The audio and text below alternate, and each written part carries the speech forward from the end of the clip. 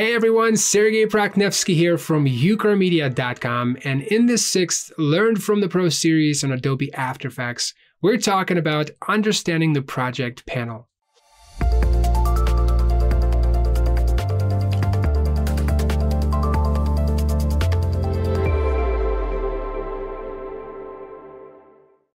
In the next 5 videos, we're going to be creating this title animation. And if you want to follow along, you can download the project file with all the assets by clicking on the link below in the description area. All right, so we are in After Effects, and we're going to talk about this project panel because if you're new to After Effects, project panel is very important. It is the beginning and also the root of every project in After Effects. This is where we bring in all of our assets, and this is also where we create compositions. So if you want to find out what is possible within this project panel, all you have to do is just right-click, and then you can see all of the options you can take. You can create a new composition, you can create a new folder, and you can import like a single file or multiple files, and all these other things. So if you're new to After Effects, I would just camp out here for right now and also in here as well. So the rest will come later.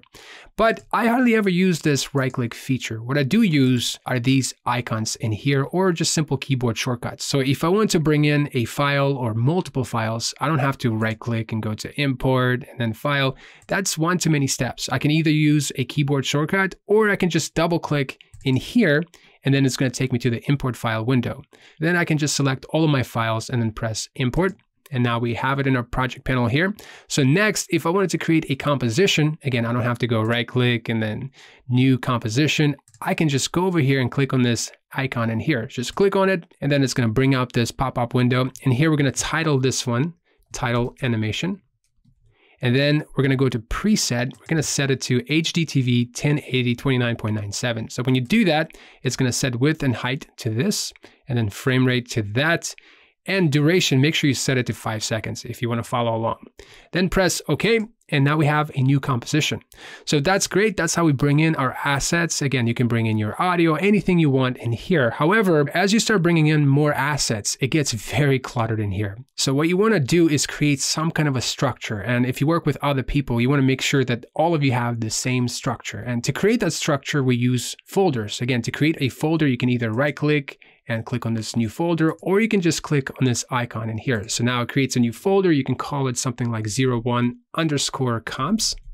So that's where we can put our comps. So we can select this composition and just move it in here. Then we can create another folder. Again, click on this icon. We can call it 02_assets. And then we're going to select all of our assets. We're going to drop them in here. Now you can be more organized. You can create folders within here. You can create folders for your images, for your footage, for your audio. You get the idea. So you can be as organized as you want, but we're going to keep our project like this. So next, here's what I'm going to do. I'm going to go into this composition and we're going to start building our composition. So I'm going to select this image. We're going to move it in here. Now we have an image. Next, I'm going to select this dots video and I'm going to drop it right on top of my image.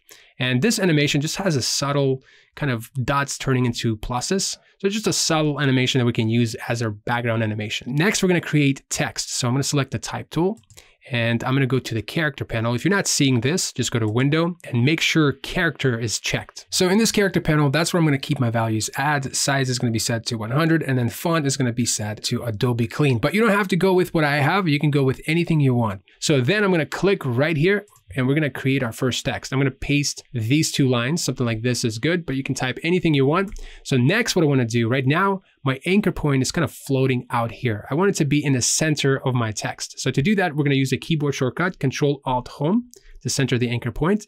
And then I want to center this text to the center of my composition. So to do that, again, use a keyboard shortcut, Control-Home.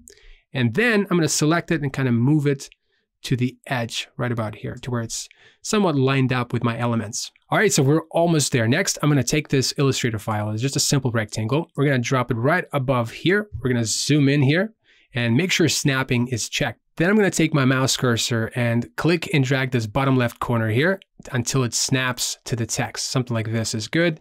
And I want to make sure the gap is somewhat consistent. So something like that is good. You can use the up and down arrow keys to line it up. So something like that will work for me. It doesn't need to be perfect. So we have officially created our first composition in After Effects. And this is how we use the project panel. All right, well, that's the end of this video. I hope you found it useful. In the next video, we're going to talk about using pre-comps in After Effects. I'll see you there.